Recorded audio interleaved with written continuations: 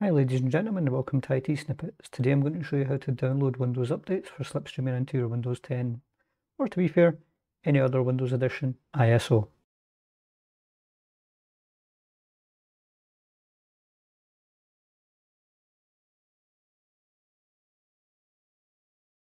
So while the program that you've previously seen me download NT Lite can do this, it's always nice to have a backup just in case.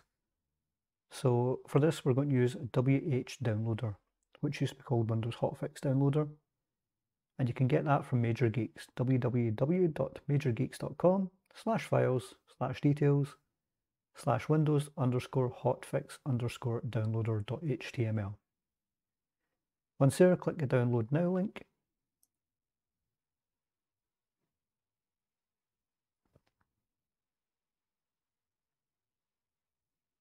And wait for it to download. There we go.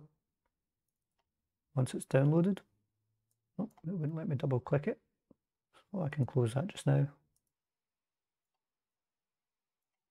Once it's been downloaded, it will download to a folder or something similar to this, or rather a zip file. You have to right click and extract all. Just put it in a folder the same name, so extract's fine.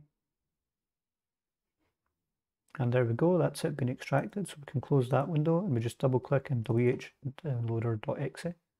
User account control should kick in, so click yes when it does. There we go. Up here we click on download the latest lists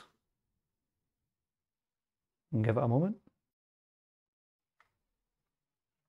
We then select from the download list what we're wanting to download. So as you can see, it's got all of the Office from 2010, 2013 to 2016, and Windows from 8.1 up to Windows 10. We're using Windows 10 x64, so we'll click that.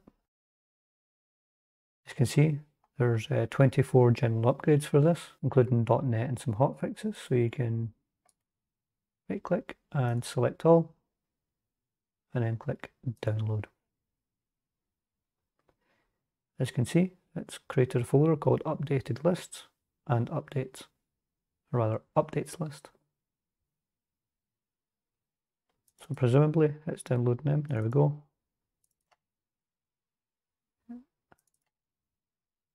Yeah, it's downloading the updates into that folder that it just created.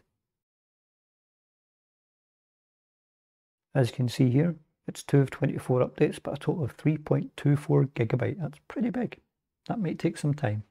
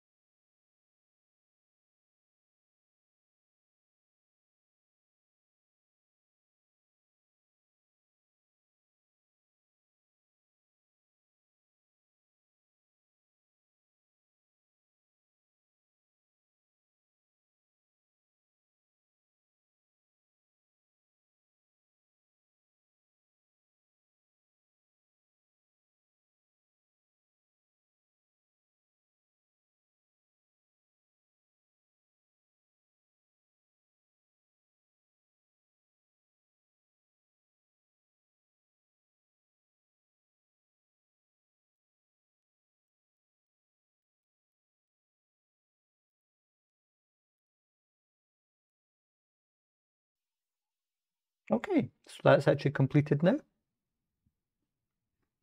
So if we go back into our updates folder, into Windows 10, General, not sure why it splits these in here into different numbers. I don't actually know. Let's look at the information, see if it tells us. Okay, so the numbers are the different Windows versions, which is interesting. I guess that will depend on which version of Windows it's detected in the system, because it's not actually been given a version to look at. That's fair enough. So let's just close that just now, and there we go. This will be the folder that we will add to our Windows 10 Slipstreaming disk. So let's move on to the next part. If you liked this video, give it a like. If you disliked this video, give it a dislike too. If you get feedback on this or any other videos or suggestions for videos you believe we should do in the future, then please let us know in the comments below. And most of all, Thank you for watching.